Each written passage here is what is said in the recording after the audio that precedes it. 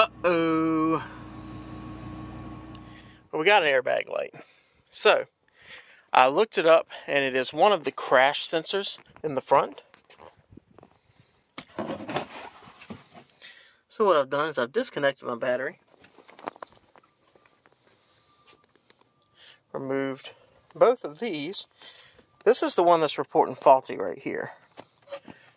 And this is the identical sensor on the opposite side. What we're going to do is we're going to switch those around. There are 2 bolts that are right there. And then you can take it out and disconnect the connector. There we go. I've taken that out, taken the bracket off. And you see you have this clip down here at the bottom. These clips are a bit of a pain. You have to push this up, and then you'll be able to pull that down off of there. As you see, I had to remount this up in the front to do it, but that's pretty much it. This is the passenger side, and then the driver's side one is right there.